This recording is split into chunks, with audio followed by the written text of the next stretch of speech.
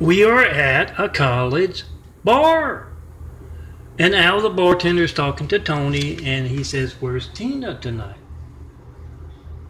And Tony says, "She broke up with me because I'm not observant." And Al asks, "What didn't you notice?"